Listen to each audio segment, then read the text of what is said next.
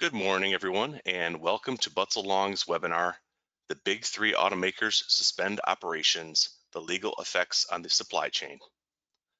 During this morning's presentation, please feel free to submit any questions you might have to the presenters using the GoToWebinar control panel. Our presenters will answer as many questions as they can at the end of the webinar, time permitting. Also, a copy of this presentation will be made available this afternoon on the Butzel.com webinar event page. With that housekeeping out of the way, I would like to introduce Butzel Long shareholders Sheldon Klein, James Bruno, and Jennifer Dukarski. Sheldon. Good morning, everybody. When the introduction was made, I realized that our title was already obsolete because we talk about three automakers.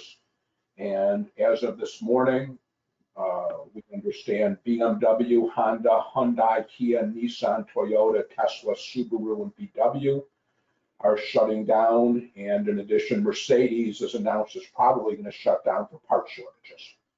If I'm not missing anyone, that's the entire industry. Now, if you were comfortable that all of this will last only a week or two, you probably wouldn't be joining us this morning. But well over 100 of you have registered, which is a pretty clear sign to me that this isn't going to quickly blow over. And it's not simply you'll get a nice, relaxing week at home, sheltering in place, and then back to work. But this is going to be a problem we're wrestling with for a while. So we're going to look into what this means under your supply chain contracts up and down the supply chain.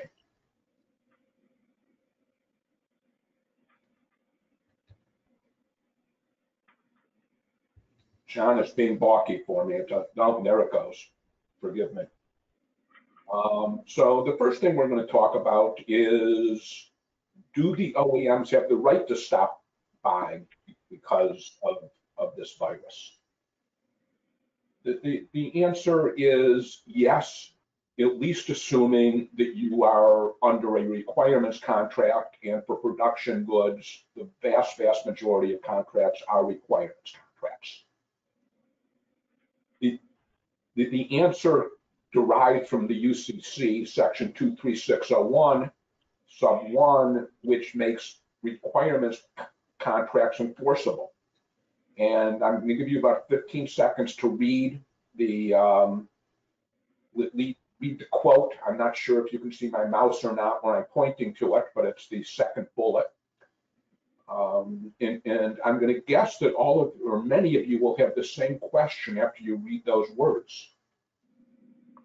That is, it says that the requirements can't be unreasonably disproportionate to any stated estimate. And it sure seems like zero is disproportionate to the 500,000 units that you were promised or estimated or whatever it was. But that's not the way the courts see it. The courts see that if the buyer has zero requirements in good faith, they have zero requirements and no obligation to buy anything. The unreasonably disproportionate language is a ceiling, not a floor. And as a ceiling, it says your customer can't demand unreasonably more goods from you than you have reason to plan for. Can't demand more than you have tools for, more than you have lines for, etc. But it's not a floor at all. Zero is zero. In addition to the basic nature of requirements contracts, it is possible that this is a force majeure event, which would allow them to not proceed to purchase even if they otherwise had an obligation. Now, it's really an interesting and complicated question as to whether a plant closure for reasons of employee safety or employee morale is a force majeure event. After all, the government hasn't forced the OEMs to shut down. It's not impossible for them to keep their plants open. And they had a very good reason for shutting down, but that doesn't mean it's a force majeure reason. Now, as with most interesting and complicated questions, we leave those for Jim Bruno. He's going to talk about force majeure after I'm done talking, and you'll get the answer, or at least his thoughts. as to how force majeure applies here from the OEM's perspective.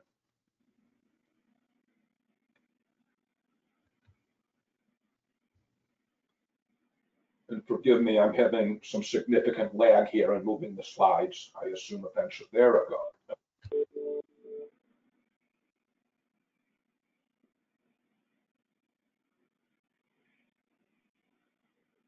So what about firm releases? They're supposed to be firm, even if it's a requirements contract.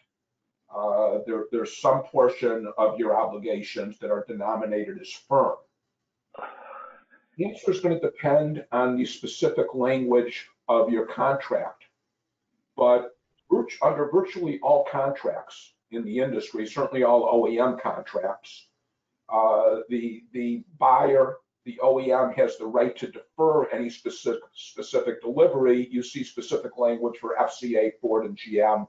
I could have found similar language in any of the other OEM's contracts, which effectively mean that firm doesn't mean firm date.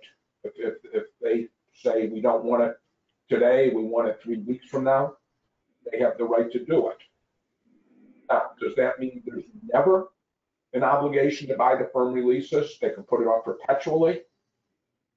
Well, conceptually, probably no. You would read a reasonable time into the deferral or the suspension, or whatever reasonable might mean. But as a practical matter, it really doesn't matter, because when the customer finally resumes purchasing, hopefully soon, its first purchases will effectively be of the firm releases that it rescheduled when it suspended purchases. So the notion, at least for these purposes, the notion that there are firm releases doesn't mean a whole lot.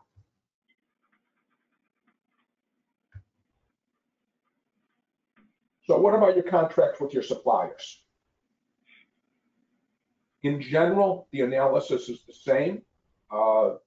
We framed the initial slides in terms of OEMs and implicitly tier ones, but the answer isn't different if it's a requirements contract between a tier one and a tier two.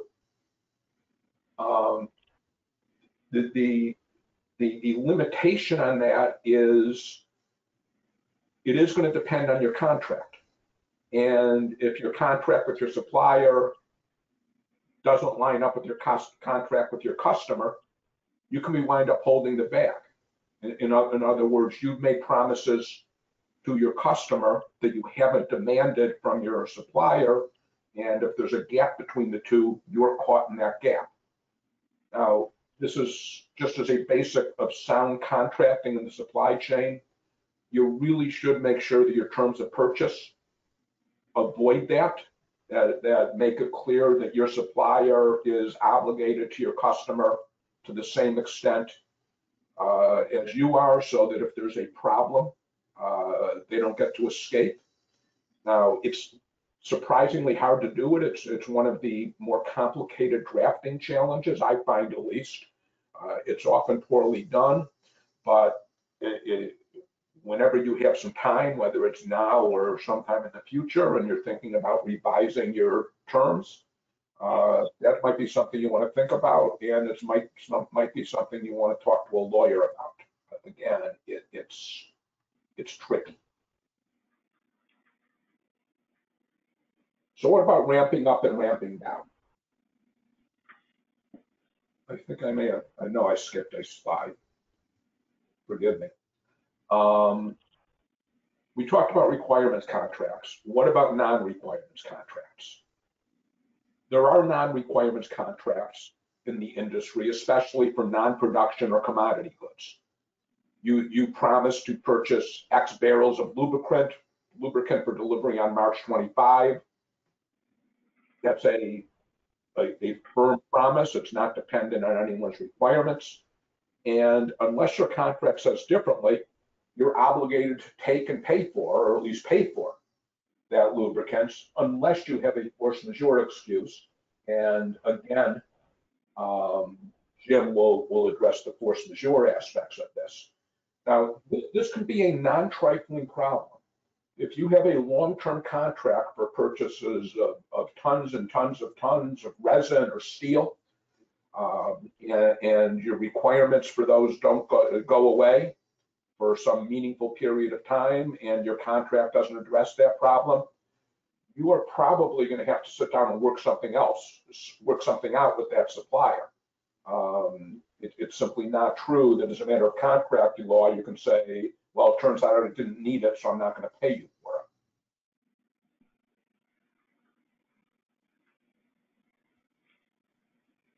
Now on to ramping up and ramping down.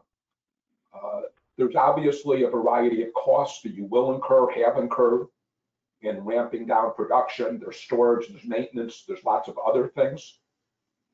Subject to the contract itself, and all of these are problems that could be and perhaps should be addressed through sound contracting.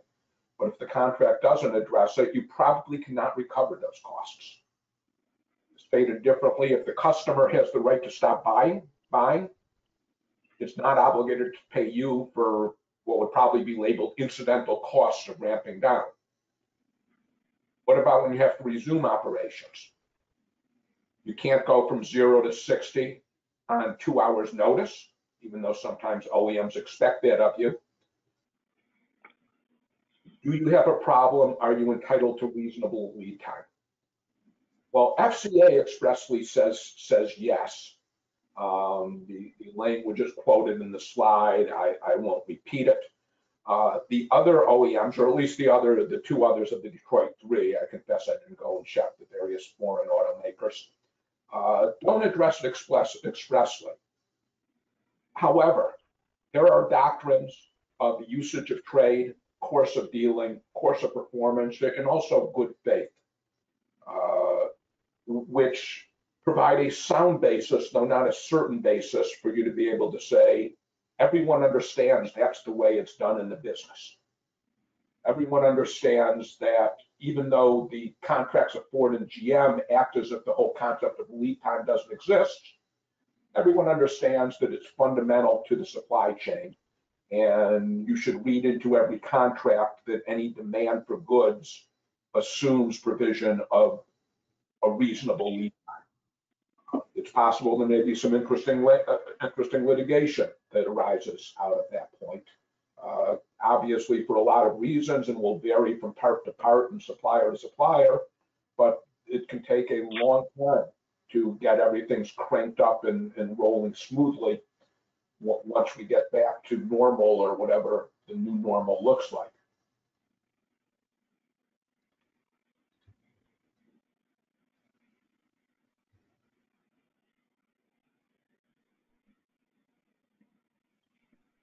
I assure you, I'm waiting for a lag. I haven't fallen asleep.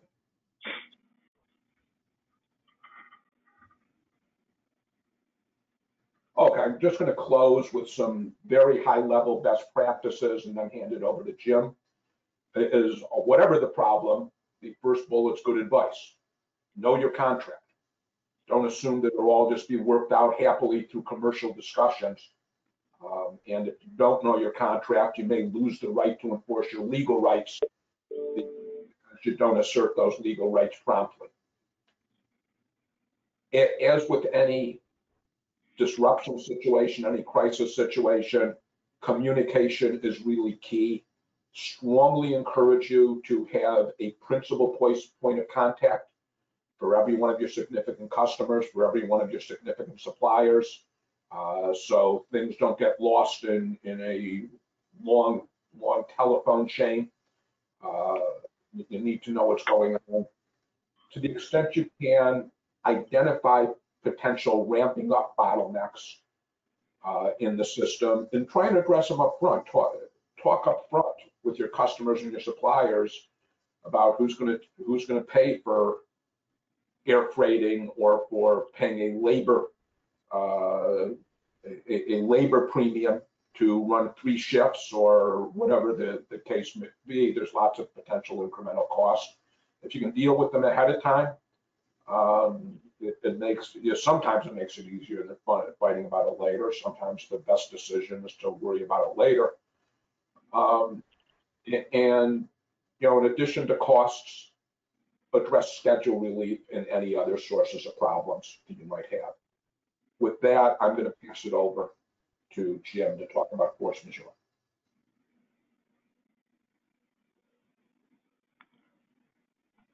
Well, good morning, fellow shut-ins. This is Jim Bruno, and we have a diverse group in our audience today. There are a good percentage of lawyers, so some of our discussions will be involving some technical aspects of the law. The majority of you are not lawyers, so we're going to, again, as always, try to provide a balance to the guidance for the practical considerations as well as the legal considerations. We all talk about force majeure, and this is really basically force majeure, a very short description of it, so that we have a basis for going forward in analyzing what is occurring now across the industry with the shuttering of the plants. So you're probably aware, but let's just do some basics here, that force majeure is a French term meaning superior force.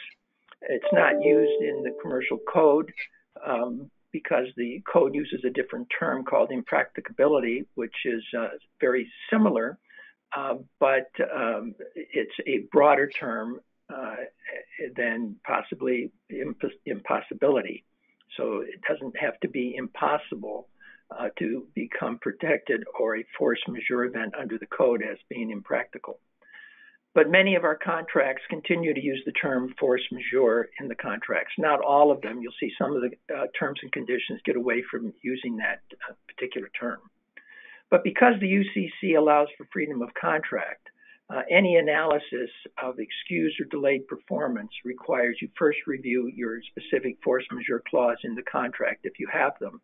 And then second, to the extent that the force majeure clause is not a complete statement of all of the issues relating to force majeure, then you can look for the UCC for any fillers of any gaps relating to what should happen under the law if a force majeure event occurs.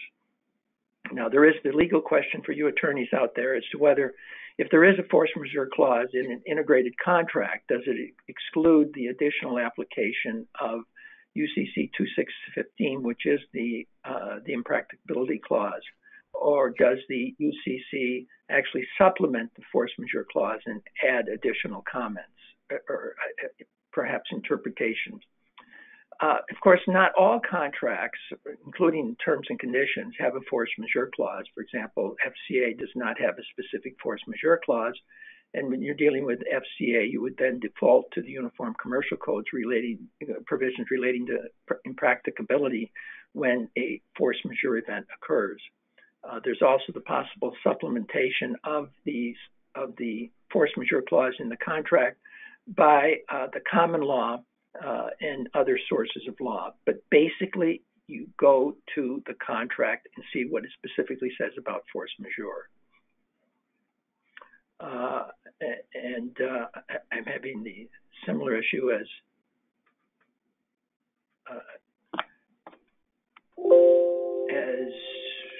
we slip down here. So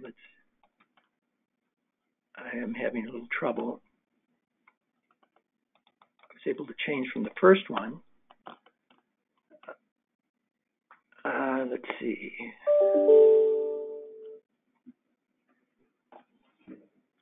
Oh, okay. Yeah. So I went too fast. So let me go back a ways. There we go. Now we're working. Okay. So again, because the contract terms control, you must read your contracts. I know that Sheldon has already stressed this, but you cannot stress it too much. You have a contract. You can't rely on your gut feel. You must go and read them. And again, think about what you learn when you read them, because the next time you negotiate a contract, you realize that your force majeure provision has more importance than you thought. And again, because of this, you should also be thinking about your insurance coverages. I'll be talking about insurance in just a moment. So selected key issues to examine when you're in your contract. Is the specific event, such as an epidemic or some disease, is it mentioned specifically as being included or excluded by the clause? You also need to think about in your contract, what is your Incoterm? Because your Incoterm determines your point of delivery, and the point of delivery is important in determining whether you are late in performance. So whether you are delivering X works or DDP buyer makes a huge difference in what mitigation and other related costs you need to bear in order to get your goods to the point of delivery.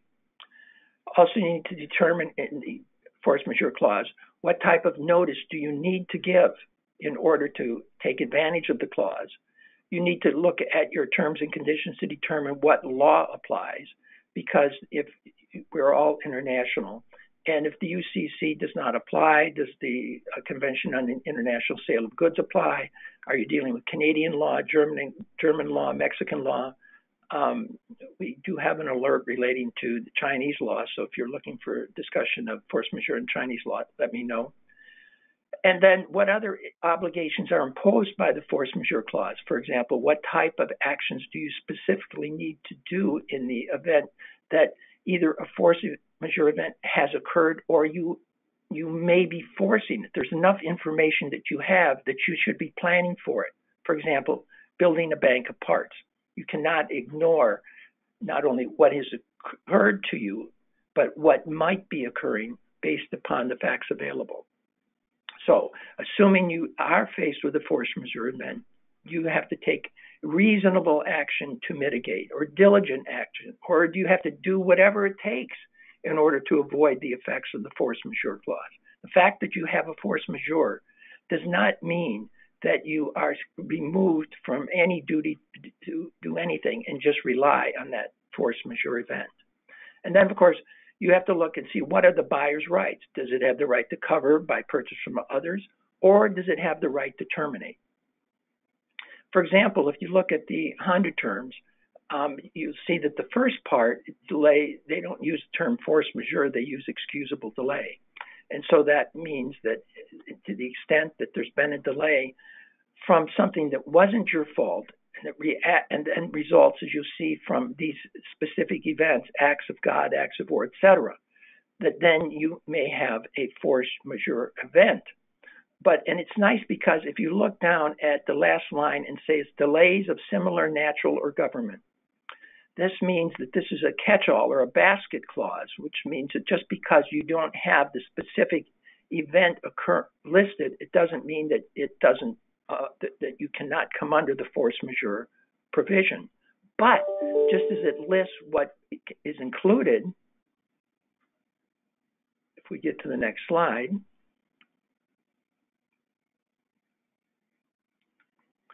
you'll see it lists then what is not excluded. So you need to read the terms, your force majeure term, very closely and determine whether or not you've got relief. So is the coronavirus a force majeure? It is likely to be a force majeure event someplace. But if the coronavirus event occurred in China, that does not mean that you as a supplier here can automatically rely on the fact that your sub-supplier or your fourth tier experienced a coronavirus force majeure event.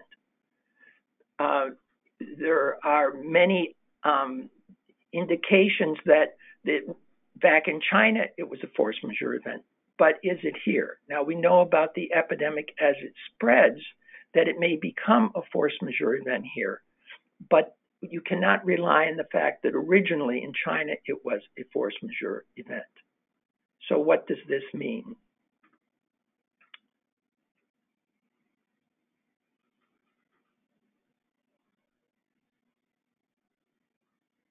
All right, I haven't been put in isolation. I'm still waiting for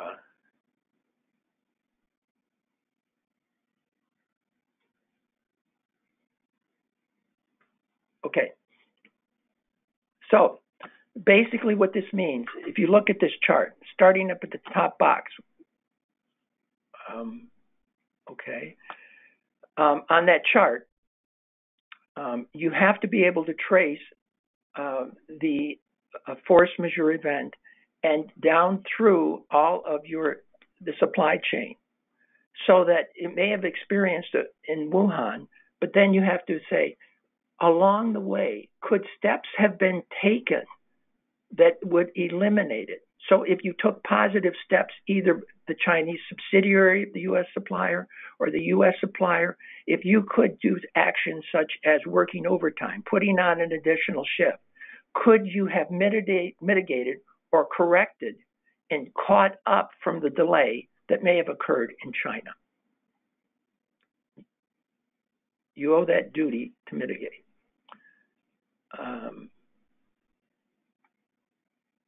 Okay, so who bears the cost?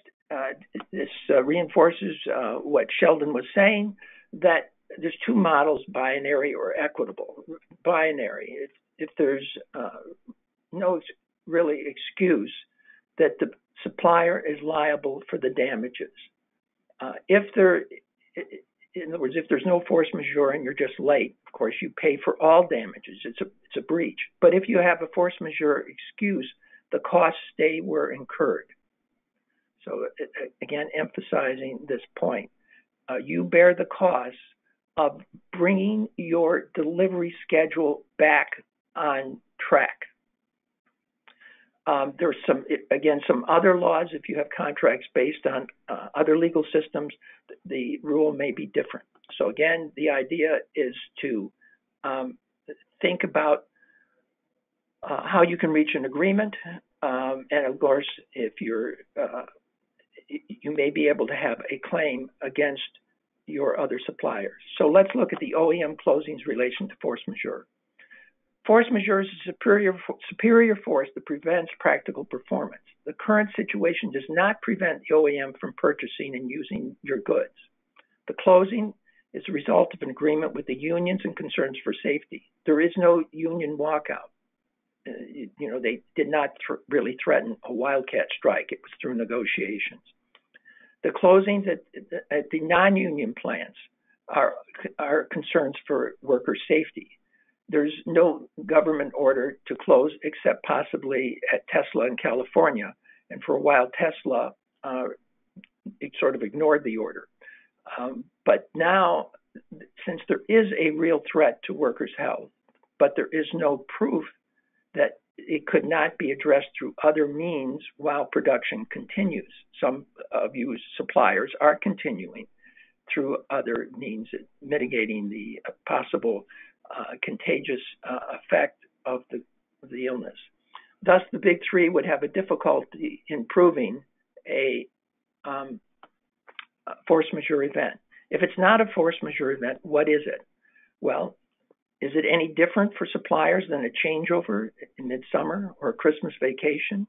Well, one, the answer is yes, it's different. One, it's unscheduled. B, there are additional unexpected costs and risks, and there is no definitive end. So we can, if in fact, as Sheldon was saying, if we really believed that this was going to end in a week or two, we wouldn't have much cause for even attending the seminar. But because we know that those notices say, at least, some of them do, at least until the end of March, we have to be concerned. Since there is no claim of either force majeure or impracticability, because the OEMs don't want to admit that the coronavirus is an FM impracticability, as that could be an admission that could be used against them later. But for example, an example of the force majeure in GM says, if the buyer is unable to accept delivery, buy or use directly as a result of an occurrence beyond reasonable control without such a party's fault, then they're able to take action. So they could try to use force majeure, but instead under 4, as you see there, the OEM claim rights under capacity and lease provisions in the terms and conditions and other documents, as Sheldon's explained. The OEMs could also claim rights under termination for convenience. So what insurance coverage may be applicable? Well, there are different add-on riders to your basic business insurance policies. Those include coverages such as business interruption, contingent business interruption. That basically means that there's been an interruption at your supplier, or the civil authority rider. And if these are enforced, they may cover your lost income. But you need to carefully look at those policies to determine what are the specific inclusions and exclusions. And oftentimes these policies, and you'll hear this from the insurance companies, they require direct physical damage to your property or your supplier's property if it's a CBI policy that's required to trigger coverage. But the arguments are developing that an actual viral infection or maybe a well-based fear may be physical damage and may be enough to trigger coverage. A closing caused by a sustained order or limited access could trigger coverage under the civil authority rider, such as occurring in California now. So you need to check your commercial policy for riders. We're all sticking to 15 minutes so we can leave enough time in the hour for questions. But I want to point out to you that I have expanded the list that Sheldon started. So these are a lengthy list of best practices when facing a force majeure. And then if you are faced with your own force majeure, here's a template for a letter that you might consider developing to give notice of the force majeure event that you are facing that you would send to your customers. So with that, I'm going to turn it over to Jen. Thank you very much, and we'll be talking again in the question and answer session. Jen? All righty. Good morning, everyone, and good afternoon to those of you who are in the EU. I'm going to hopefully pray to not have lag time, but if I do, again, our apologies in advance. You know how it is working remotely and with all of the struggles that we're facing. I'm going to shift gears a little bit, and I'm going to talk about two things. First off, I'm going to talk about the Defense Production Act. Then I'm going to talk a little bit about what the future might look like. So let's start with the Defense Production Act. If you've had the opportunity to read more business-oriented news, you'll know that on the 18th, that was a mere 2 days ago, Wednesday, President Trump invoked the concept of the Defense Production Act. Now, this act its intention is to promote industrial resource preparedness in the United States. And at the time, Trump noted that he wants to make sure that the country is ready to handle any global disruptions in the supply chain, and particularly with respect to the supply chain in the healthcare field. So what is this Defense Production Act? Now, the Defense Production Act, and it's 50 USC sections 4500 at SEC, but it requires, and I take these words, they're directly in the statute, it requires acceptance in the performance of contracts when the president asks to be able to allocate materials, services, and facilities that the president deems necessary to promote national defense. Now, the president can't just invoke this without reason, and again, the two situations that are required are first, scarcity of critical resources and requirements that could not be met without creating a particularly huge dislocation in the normal distribution channels. So when we look at the situation today, we know that many healthcare sources and authorities suggest that we will be out of masks, respirators, and ventilators as early as the beginning of April. Seeing this, the president, in theory, could invoke the Defense Production Act and require acceptance and performance of contracts or orders that he issues to produce these particular products. But it's not just that. The Defense Production Act is a little more broad. It also has a section that prevents hoarding for the consumption of goods, and this is both on a consumer, commercial, and a home level. Believe it or not, in theory, you could look at the act and you would see that the president could publish in the Federal Register the number of toilet paper rolls that a home could buy. Unlikely that he'll go to this level, but that actually is part of the Defense Production Act. Failure to comply, if a business is asked to jump in and assist, failure to comply could lead to fines and penalties, including $10,000 in 1 year imprisonment. There are provisions for wage and price controls, but these actually require a joint resolution of Congress. But the nice thing about the Defense Production Act, it's not all punitive. Even though it does have the $10,000 1 year in prison, it does have the language of mandating the performance and acceptance of contracts. It also provides for a reliable source of supply. It also allows the guarantee of loans, the provision of loans, and it helps from the standpoint of providing additional resources for businesses to make this transition. It also seeks to promote small businesses.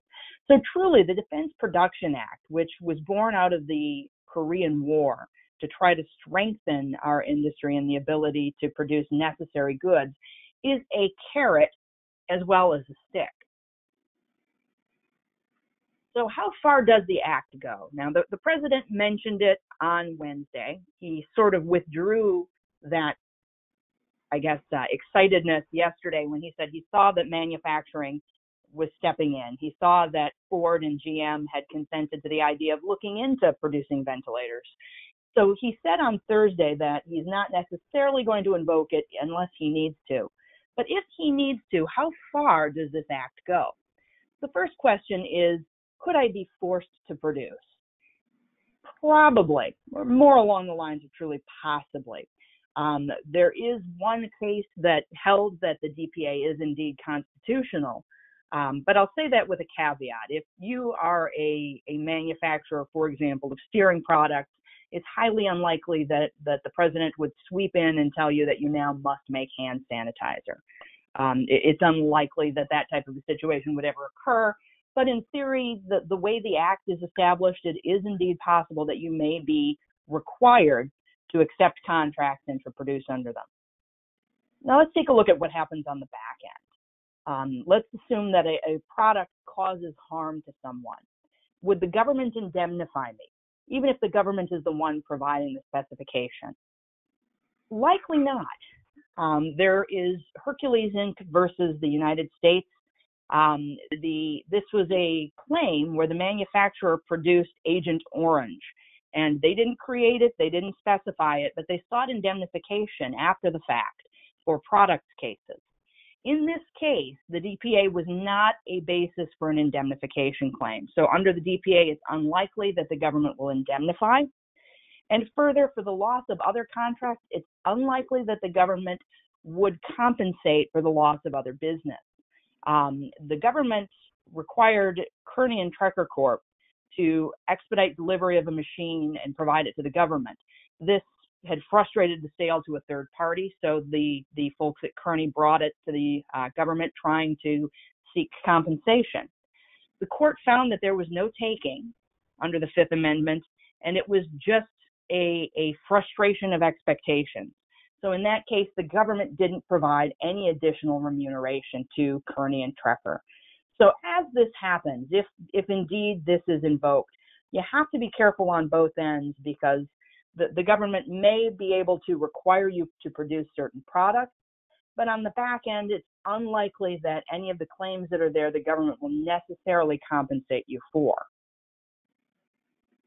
So what does that future look like in the instance that either the DPA is invoked or if we start to diversify?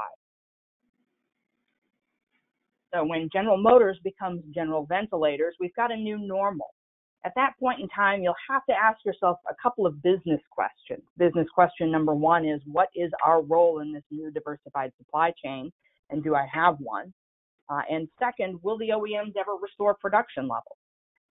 The question will be, if GM gets into the ventilator industry and decides to remain there and only restore a portion of their production levels, and we don't get back to the 2019, 2020 levels, what's going to happen then, and how does our business model change? And truly, they are more business decisions. But we need to understand, even if we do shift, even if we do diversify, there are traditional legal issues that are arising. If you're in that mode of diversifying, you'll find that IP disputes are still highly active. In Italy, there were volunteers who were 3D printing valves, and the valve manufacturer had threatened patent litigation based on the fact that they were 3D printing their very expensive valve. State consumer protection acts have been invoked. Here in Michigan, Dana Nessel has sent out cease and desist letters to a few different places.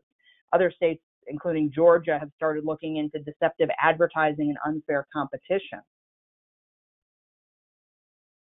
So if you do decide to diversify, you need to be prepared, particularly if you're going into the healthcare industry, but even if you go into other avenues, you need to consider some of the intellectual property risks. Again, it's not expecting anyone to go and be those guys who 3D printed different products, but you need to make sure that you look into the intellectual property rights of any technology that you're working with and proper licensure of that tech. You want to consider end user liability risks. Within the last 2 weeks, personally, I've been incredibly busy helping manufacturers ramp up and make the changeover to produce products in the healthcare industry, aside from being in the automotive field currently. And really, those risks are indeed different. The question might be, how do you handle a situation where you were once producing a widget and now you're producing component parts or of systems that will go into respirators, ventilators, or you're making the masks themselves?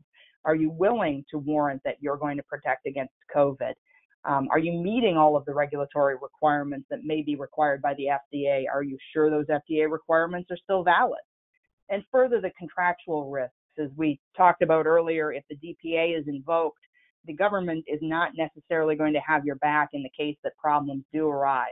So looking at those contractual provisions has been absolutely critical and will be critical as you go forward if you do diversify and move into this particular healthcare field and arena. So thank you, and we're now going to shift over to some Q&A. And I think I am the one who's getting some of the Q&A kicked up, so bear with me while I turn to some of the questions. The first question, regarding releases, we built products to customer releases, but they announced the ramp down and then did not send the truck to pick up the material, and they have left it on our docks. What options do we have? I suppose that's directed in the first instance, at least to me. In part, I would think, and I invite Jim's thoughts, it would be a question of shipping terms, at which point did ownership of the goods transfer in a really hyper-technical way of looking at. Beyond that, and beyond looking at your contract to see exactly what was promised, you may be stuck with those goods.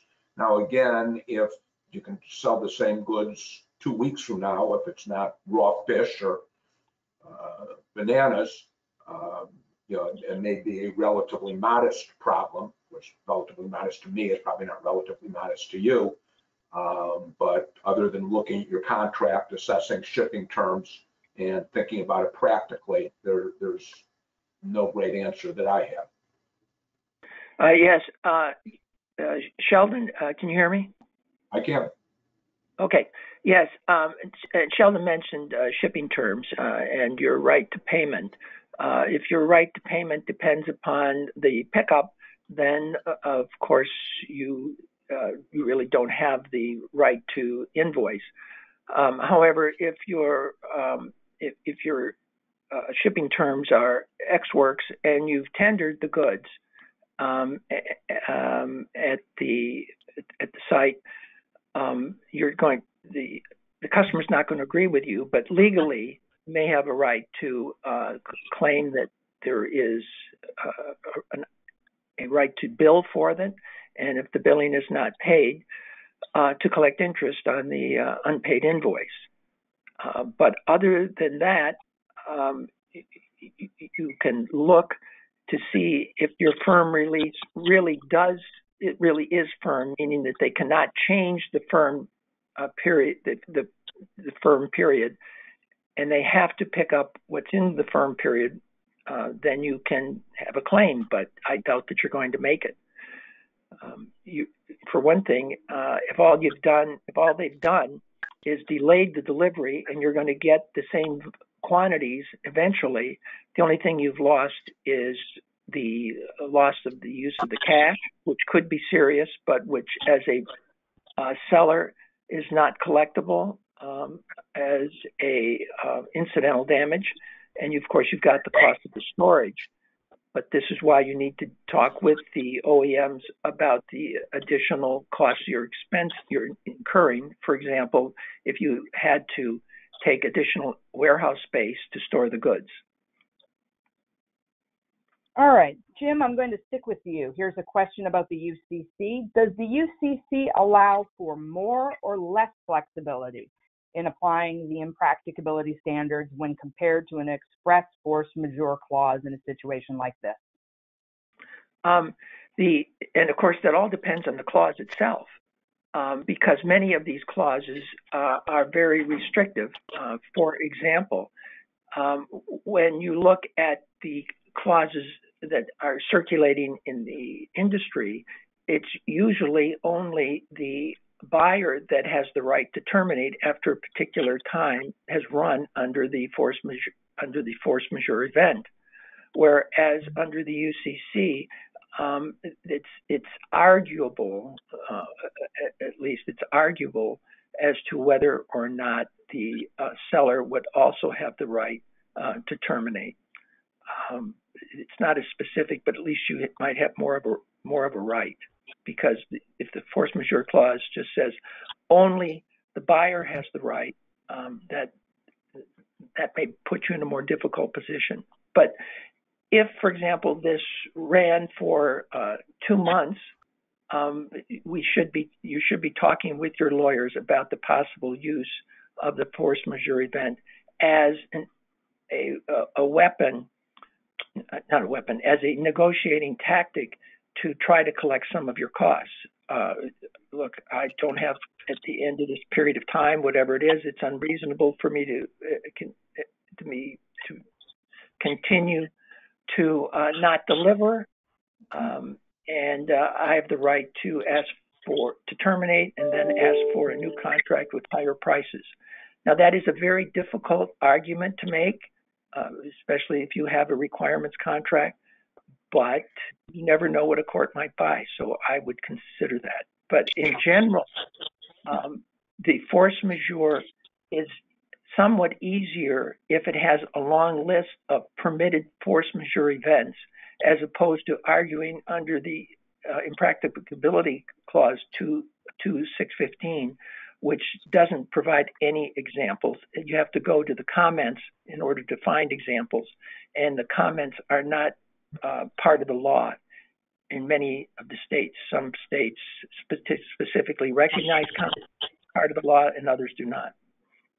All right, so let's flip that around, and maybe Sheldon, I'll ask this of you. Let's take a look at the company in the situation where it is the purchaser, and you have the downstream lower tiers. How does this impact them, and what would we recommend, if anything, how to handle suppliers if sub-suppliers report to us that they're calling a force majeure in this event? How do you respond? Should you even respond to a supplier that's saying, hey, force majeure? Well, I'm going to start by, as a transition between the question to Jim and transition to me, I'll offer more of a different angle than a disagreement with Jim, which is this. Traditionally, a common law, the UCC was adopted roughly 60 years ago. It varies from state to state. Prior to the UCC, the common law was really quite draconian. If it wasn't more or less literally impossible to perform, you didn't have an excuse. On its face, the UCC provision is not as draconian. You go from impossible to impracticable, which is a made-up word, or at least I've never seen it outside of the UCC section. And especially if you look at the commentary to the UCC, it is soft and cuddly. Let's be reasonable. Let's not be draconian. The courts have pretty much ignored soft and reasonable stuff. And so at a practical level, there's much less difference, I think, between the old draconian rules and the new soft and cuddly rules than it appears on the surface. As to, of course, that's not precisely measurable, but I think that barely captures the big picture. If your supplier claims a force majeure excuse, the question is, what is the force majeure? Of course, if we were doing this, well, heck, if we were doing this a week ago or so, when I think Jim did do another force majeure webinar, we would all been talking about China instead of the United States, and the force majeure event was I can't get parts out of China. And so it's a question, in the first instance, it's a question of understanding whether it isn't a force majeure excuse. If hypothetically the force majeure excuse was, I have chosen not to make the workers work, just as GM has, it's a force majeure event, then everything that Jim said as to why it's just flat out questionable. It's not clear one way or the other whether what the OEMs did in terms of making an HR decision to shut down their plants does or doesn't count as a force majeure event. Any of us could look a judge in the eye and argue either side of that question. All right. So looking and kind of staying along that path, and perhaps sticking with the thought that we too are consumers of other goods, and therefore we are a customer to those suppliers. How frequently should we update our suppliers or even our customers with respect to developments during this crisis? How frequently should we talk to people and notify them where we're at? Do you want to go first, Sheldon? Sure, because I have a short answer. As frequently as common sense suggests. On the one hand, you don't want your notices to become junk mail. On the other hand, when there is something that could have a real commercial impact on either your customers or your suppliers' decision-making and actions, then you need to keep them updated. The UCC itself doesn't really address this in any detail other than the absolute obligation to give the initial notice, but many of the OEM terms do expressly provide for ongoing communication requirements. So yet another way and another reason that you really should read your contract terms, but in here, good business and good legal protection, I think, are the same. Yes, and the notices really begin, as I mentioned in my presentation, before the force majeure event occurs. You have to be forward-looking and say, and gathering facts to better enable you to react to a force majeure event when it actually occurs. That's why many of you, because we look at what you're doing, many of you are sending notices to your suppliers saying, give us a report, where are you?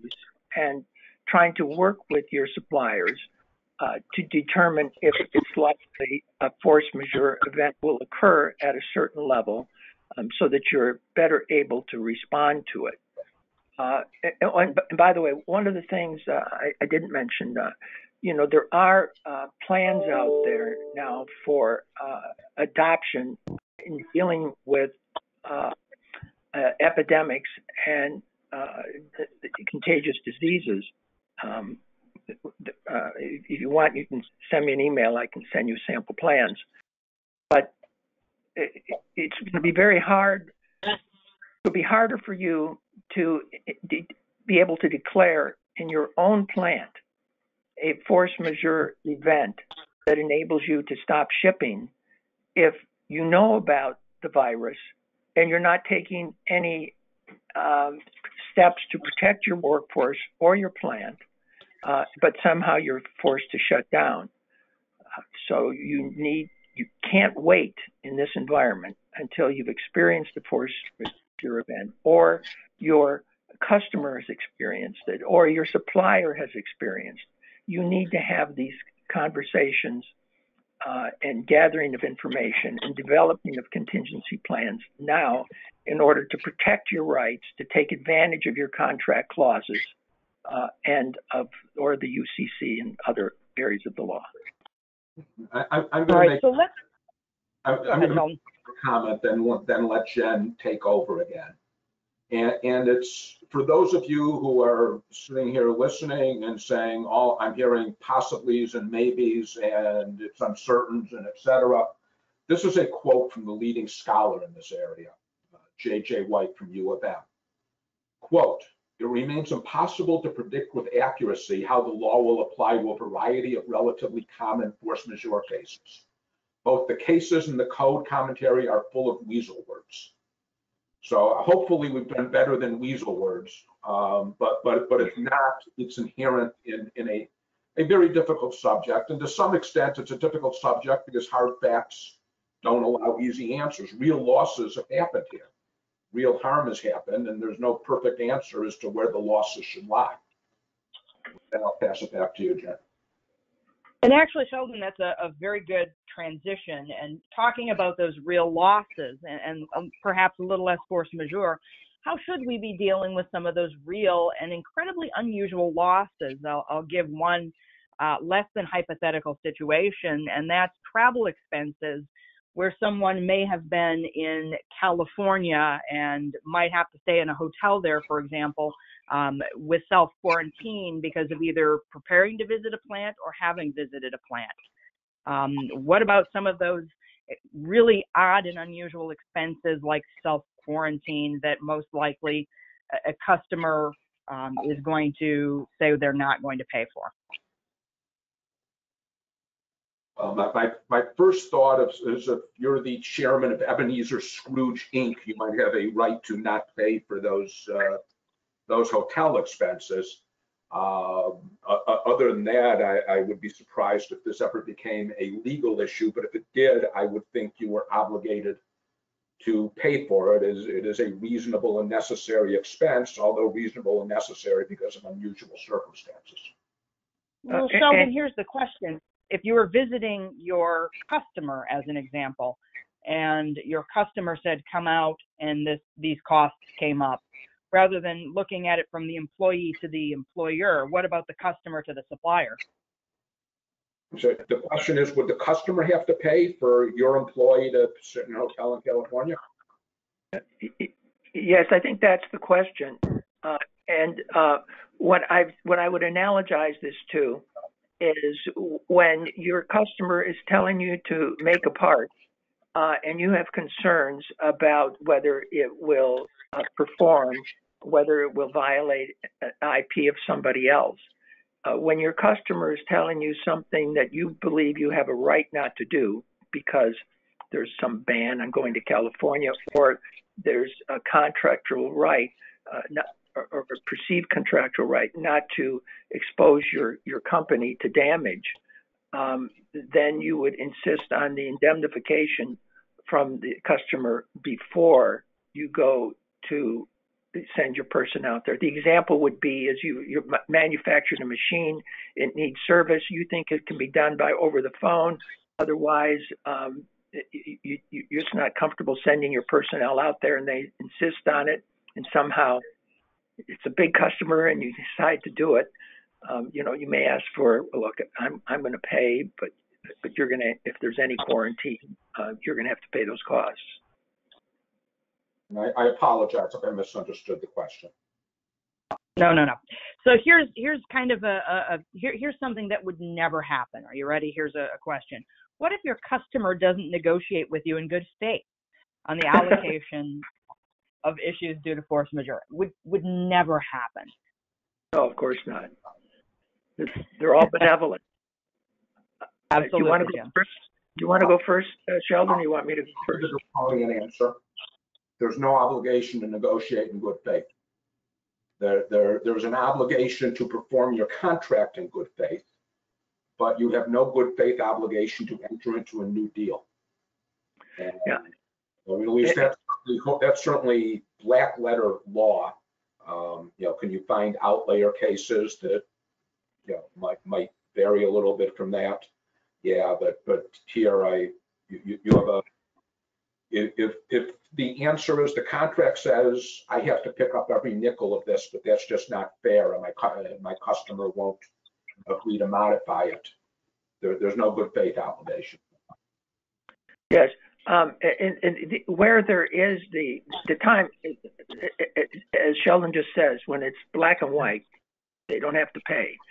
The good faith kicks in is when there is an absolute, let's say, discretionary right of the buyer or seller, and that's part of the contract. That discretionary right may have to be exercised in good faith. The example I use in the force majeure context is that if you are able to ship or do something with some slight modification, and there is a force majeure event that causes you to modify your performance, and it's a practical way of addressing the situation, there is likely a good faith obligation of your contracting partner to consider your proposed methodology of dealing with a force majeure event. For example, in 2614, there's a specific provision on transportation where if transportation becomes unavailable, you have the right to use alternative means of transportation. So there are certain times when there's some discretion in one of the parties, or where there's a specific contract clause like 2614, there is an obligation to deal in good faith with considered alternatives. All right. And now we're running a little bit over, 2 minutes over according to my clock. I want to thank everyone for joining, but I have one last question to pose to both Sheldon and to Jim. From the standpoint of both being a supplier to a customer and from the standpoint of being a customer to your downstream chain, what is the one thing that everyone should do today in each of those situations? Jim, let's start with you. Yes, and I think it's the question that was asked and answered, and that is maintaining the communications with all of the stakeholders, which are your suppliers and your suppliers and your customers, that communications, and be forward-looking in your planning. I'll let Sheldon deal with his top item, which is review the contracts. No, actually, I was going to give the exact same answer as you did, with qualification, which is not only should you provide transparency, but you should demand, or at least politely ask for, depending on your leverage, transparency in your own supply chain up and down. It's you know, right now we're in a position of trying to manage it very differently, and communication is key. Okay. And from my perspective, the things the two things or two thoughts that I have. Number one, just keep an ear out. Things change quickly. The Defense Production Act may be invoked and you may be receiving a phone call. If you do, don't panic. And the second thing, if you do decide to diversify, make sure that you're speaking with people, because there are a lot of different hurdles depending on the industry that you're going into during these downtimes. So again, I want to thank everybody for their attendance today. Jonathan, is there anything else that we need to do? Are we good to go? Thank you, everyone. Thank you, Sheldon, Jim, and Jen, for the excellent presentation. And thank you all the attendees for attending today's webinar. A copy of this presentation will be made available on Butzel.com on this webinar's event page. Thank you all again, and have a great day. Yeah, you can, and again, you can, if you have questions we didn't get to, you can feel free to email them to us, and we'll do our best to answer them. Always. Thank you, Jim. Thank you, everyone, again. Have a great day. Thank you. Bye.